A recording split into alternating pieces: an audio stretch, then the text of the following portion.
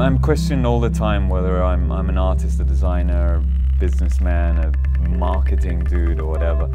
I love bringing levels of functionality to artistic pieces, or bringing some of those more existential and symbolic elements of the arts into a functional product within design. They just blend together for me and make me happy.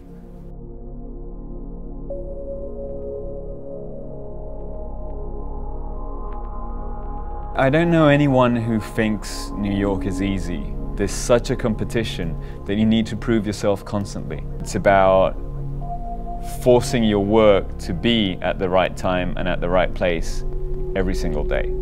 And that means that you've got to take a high risk.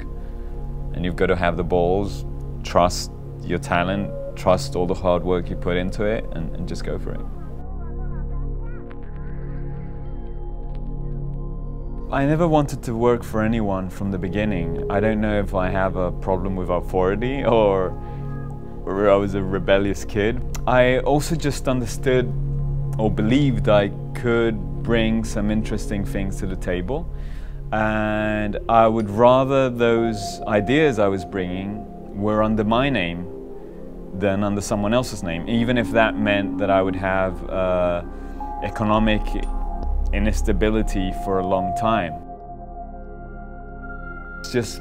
It's just been stamina. I've been trying to sleep, tossing and turning around in my bed, knowing that I've got 1 month of money left to pay rent and stuff, and I haven't sold anything, and you just don't know what to do. And I've been lucky enough that something has happened.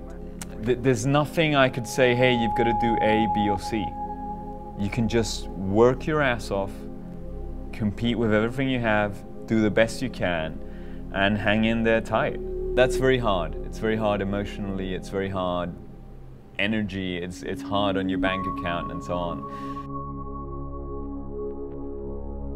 As a Latin designer, my background is very helpful coming here to New York. I think we have one advantage, which is that being Latin people, we're much more family-oriented and we tend to integrate everything.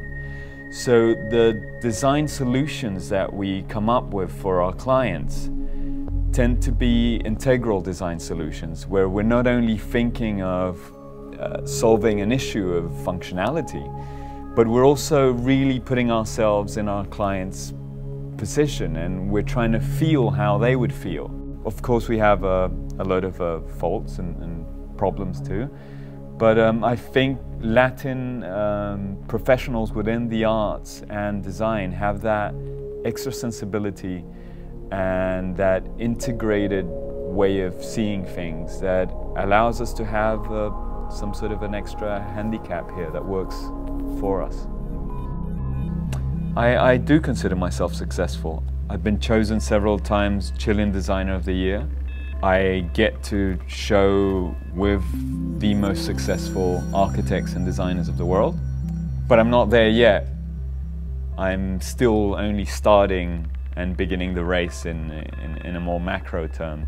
I would like to continue having this uprising curve where at 50 I can continue to say I'm doing the best work I can, and hopefully I'm continuing to be one of the best.